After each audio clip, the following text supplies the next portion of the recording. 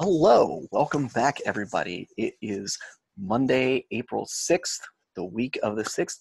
I just want to give you guys a quick announcement, and I'm doing it like this because I just really didn't feel like typing things out. So as you should know already, this week we only have 3 days, Monday, Tuesday, and Wednesday, and then Thursday and Friday, and the following Monday are your Easter break. So after talking to Mr. Earl, talking to Ms. Bergio, um, we thought that providing new content this week really didn't make a whole lot of sense because we're kind of at the end of our time of reviewing equations. So what we're going to be doing this week, I'm still posting a daily question, and as you'll see, those questions are going to get a little bit more complicated because we've been doing really well with those one-step word problems that we've been working on, so I'm going to start adding a few more layers to those.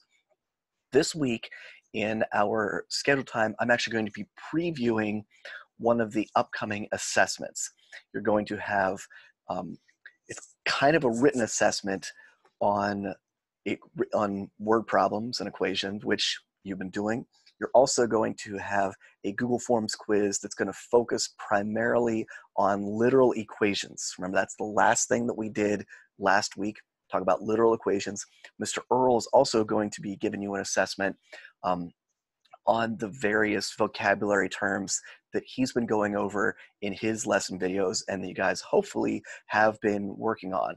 Some of them should be familiar. I know that nothing that he's talked about is something that's brand new. It's something that we've either talked about in class or he's talked to you guys about in our virtual classes, and things that you should know already. So remember, this whole time we're using a good portion of this as review. So for this week, I want you to focus on those daily questions, focus on going back to any of the assignments that you have not had a chance to do yet from the beginning of term 5. Everything for term 5 is on Google Classroom. If you go back to something that has a due date before term 5, don't worry about that. The very first thing that was due, if you scroll all the way down to the bottom of the page, there's a question on there that it literally says, like, so Mr., what are we going to be doing next? What are we doing this time? Going from there, that's the very first thing for term 5. Everything after that, as you go up, if it says missing, if there's a grade on it that isn't what you want or what you know that you're capable of, you can go back and redo things. For those of you that are completely caught up, use this time to just relax or to focus on some of your other classes. But some of us need this extra couple of days to play catch up, either because technology wasn't working, or for one reason or another, you're not done with everything that we've worked on so far for term 5. Use this time to finish that so that when you go into the Easter break, you don't have to worry about anything for pre-algebra because you know I've got everything done. And when I come back next week, we'll have a quiz, we'll have another couple of small assessments before we move on. So like I said, after talking to the other teachers, it made sense to use this time as some catch-up time. Normally we do that at the very end of the marking period or the end of the term.